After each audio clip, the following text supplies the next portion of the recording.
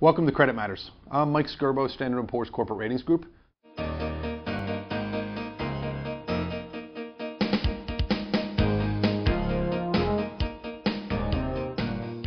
Today we're going to talk a little bit about the recent rating action of Ecolab. I'm joined by Paul Kurias, who's a director in the chemicals team based here in New York. Paul, thanks for joining. Good to be here, Mike.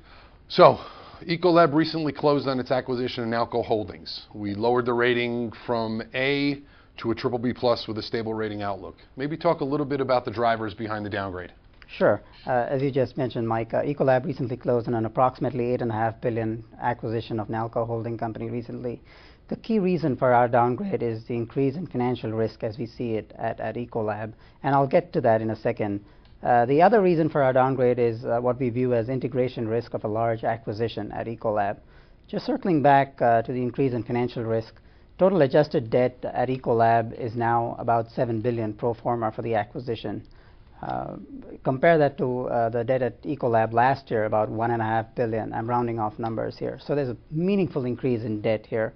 Of course, we are considering EBITDA from the acquired company, and when you consider that total adjusted debt to EBITDA is now at about 3 times pro forma for the acquisition and related funding. But that's still a meaningful increase from the approximately 1 time last year at Ecolab.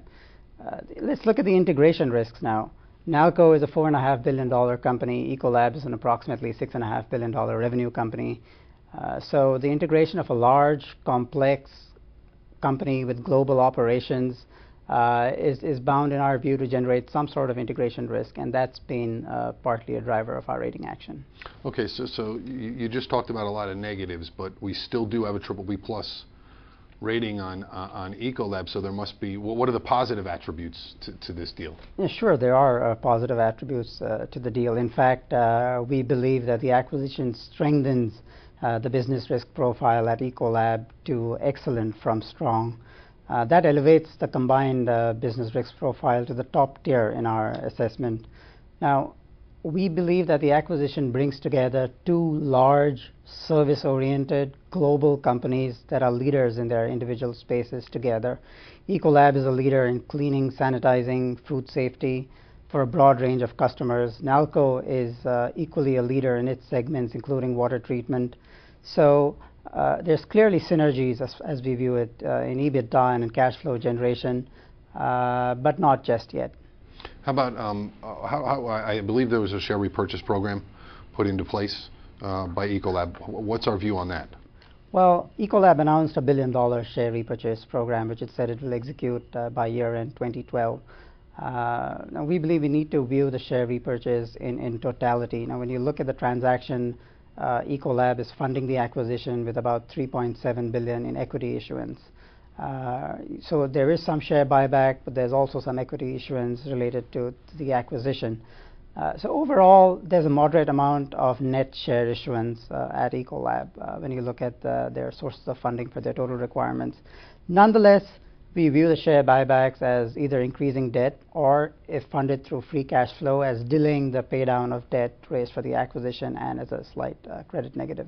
Sure. How about, so prior to the deal, Ecolab maintained an A corporate credit rating. That's right. We were on a CreditWatch negative. Yeah. So what would be the factors? I mean, do we see, what would it take to change our view of the BBB+ at this time? We're on a stable outlook with the BBB+ rating, so we're not expecting to change the rating anytime soon. Still, over the next 1 or 2 years, if unexpected integration challenges bring down EBITDA or diminish cash flow generation so that the funds from operations to total debt ratio dips below 20% with no prospects of improvement, then we'd certainly consider a lower rating here. In our downside scenario modeling, we looked at several scenarios, and in one of our scenarios, when EBITDA dropped to 17% and revenue stayed flat, FFO to total debt declined below 20%. So that would be a cause for a potential downgrade. On the other hand, if integration happens faster than we expect or generates more cash flow than we expect, more EBITDA than we expect, and credit metrics strengthen to the FFO to total debt strengthens to the high end of the 25 to 30% range, then we would consider an upgrade. Beyond sort of 1 to 2 year time frame covered by our outlook, we think that Ecolab would need to improve its financial risk profile meaningfully to get to a higher rating beyond the notch that we just discussed. We'd also have to see improvements in financial policy at Ecolab, and we'd have to be convinced that management would be supportive of a higher rating. But that's some way away, and at this point, we're the BBB+ stable. Well, Paul, appreciate you joining. Thanks. We'll see you again next time.